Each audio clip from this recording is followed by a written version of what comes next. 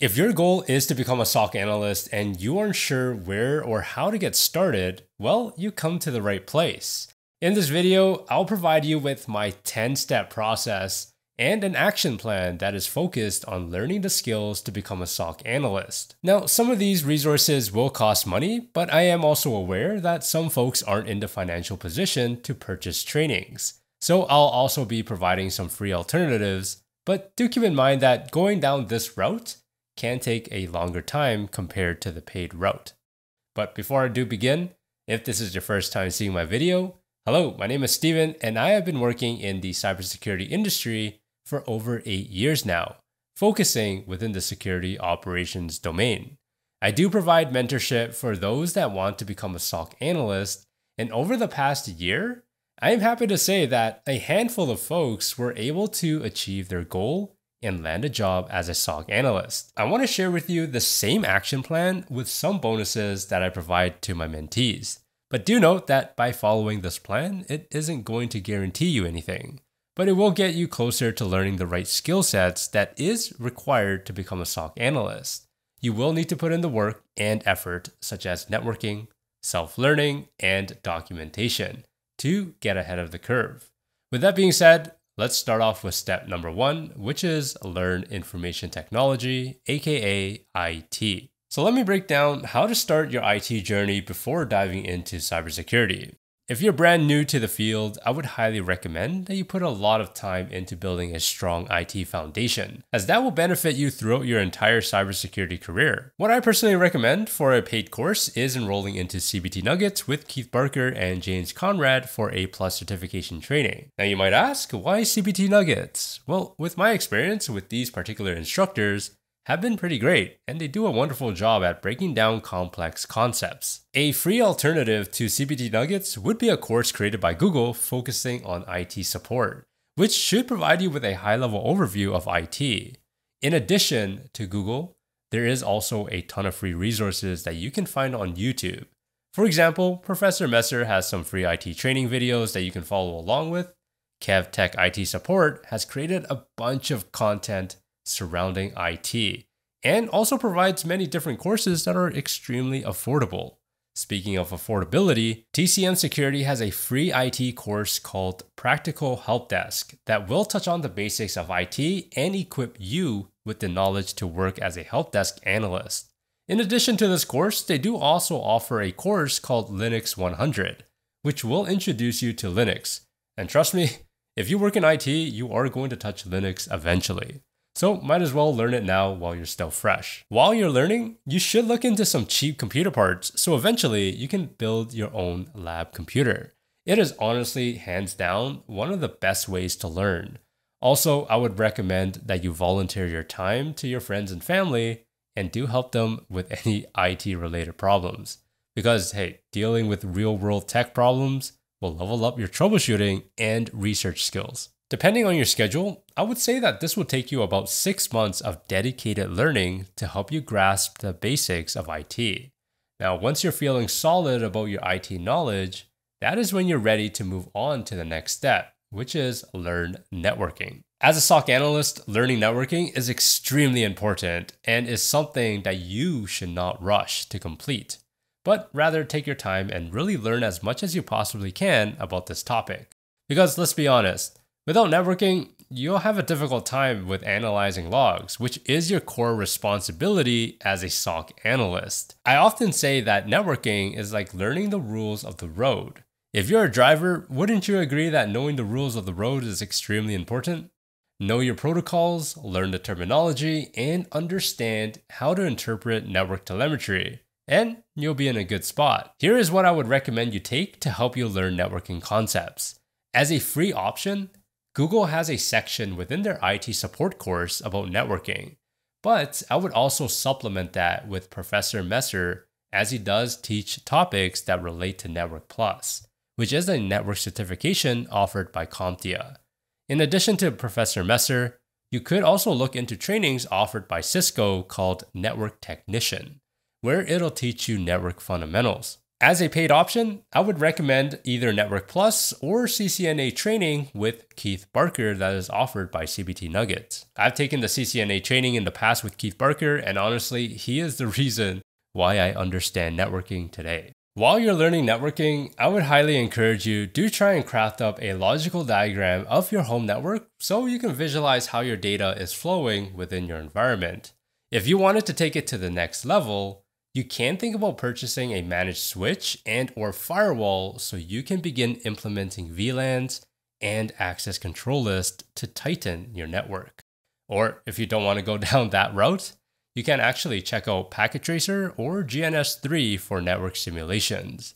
Now, either route you choose to take, you'll start to apply the theory that you learned into practical real-world experience. Because let's be honest, reading about networking is one thing, but actually getting your hands dirty and configuring VLANs or troubleshooting, that is where the real learning happens. Depending on your schedule, I would say that this will take you about 6 months of dedicated learning to help you grasp the basics of networking. Once you're feeling solid about your networking knowledge, that is when you're ready to move on to the next step, which is security. Hopefully, by this step, you've built yourself a solid foundation with IT and networking. Now we can get into the section where most people are excited for. This is where you'll start to learn the importance of cybersecurity and why it even exists. Some of the free trainings that I recommend are ISC Squared, Certified Cybersecurity, and Google's Cybersecurity Training. Both of these training courses will provide you with a high-level overview of what you can expect in cybersecurity, and to really show you if this is the industry that you want to get into.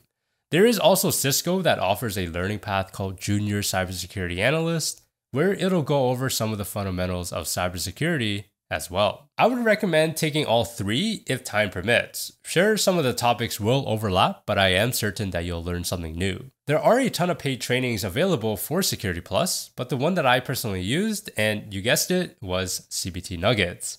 And if you're looking for a free option, Professor Messer is a great choice. But if his teaching style is not for you, you can find a ton of free courses focusing on Security Plus on YouTube.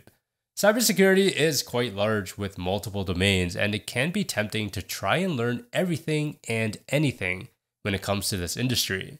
What this means is that it's quite tough to actually put a duration on how long learning cybersecurity would take. But I would say that if you're aiming to learn the topics for Security Plus, this would take you about 4 to 6 months. After you learn the basics of cybersecurity and grasp the terminology along with the importance of cybersecurity, you can then move on to step number 4, which is SOC fundamentals. This is where you start putting all of your focus into learning everything you possibly can about security operations, but more importantly, the skills to become a SOC analyst. Now, as a reminder, your job as a junior SOC analyst is to triage alerts by analyzing logs sourcing from various data sources, such as firewalls, endpoints, applications, identity, and many more. You should also have an understanding of what and why certain tools exist, such as a SIEM, SOAR, EDR, firewalls, and many others. So, where can you get training that will help you with that? There are actually quite a few, and I'll provide a video on some of the resources that you can use. Additionally, there will be a PDF that will have all of the links to these resources. Splunk offers free training on their site, and they got this awesome capture the flag called Boss of the SOC, where you can practice both your Splunk skills and investigation techniques. Anti-Siphon is amazing, and they offer a pay-what-you-can training for practical SOC skills. TryHackMe, LetsDefend, and Hack the Box has a SOC Analyst learning path that is pretty great for beginners. TCM Security has a junior SOC Analyst course at an extremely affordable price.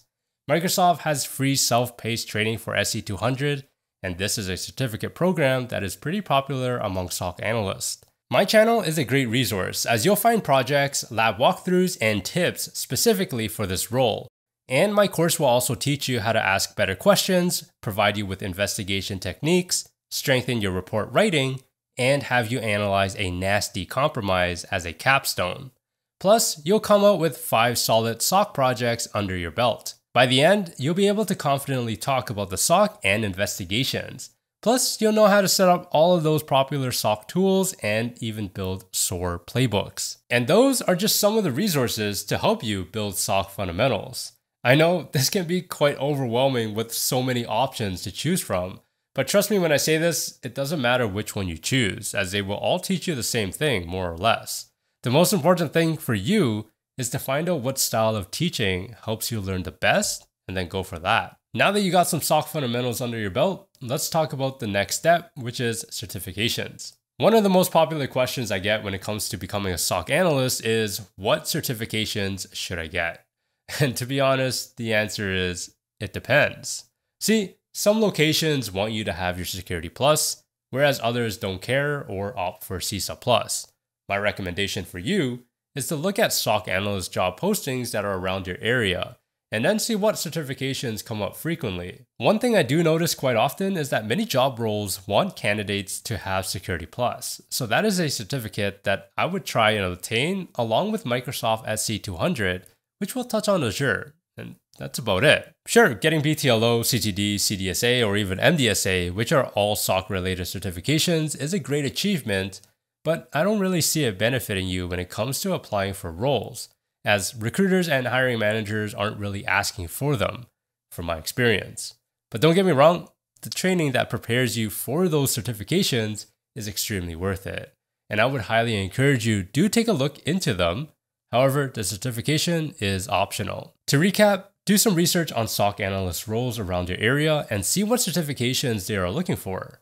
CompTIA Security Plus is quite safe and something that I always encourage people to get, along with Microsoft SC200.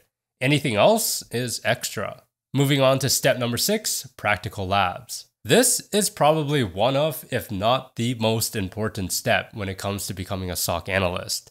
This is where you continue to apply the theory that you learned from steps 1 through 5 into practice, and also exposing yourself to different scenarios and situations.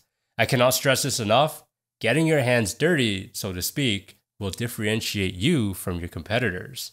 Some of the resources that I provide my mentees are TryHackMe, Cyber Defenders, Blue Team Cyber Range, LetsDefend, Hack the Box, Malware Traffic Analysis, KC7, and the MyDFIR report. When you're tackling these resources, there will be a time where you get stuck, and there is no shame in using AI to help you out, or reading the solutions to help you understand. The main thing here is to try your best to learn as much as you possibly can and understand what exactly you're looking at. Step number 7, projects. The last few steps is where you start to shift your focus into making you stand out by starting with building yourself a portfolio with projects that are focused towards the security operations domain. There are a lot of different sites out there that will help you create a blog or a website to host your content. However, some of the sites that I recommend using is either LinkedIn, Medium, or GitHub.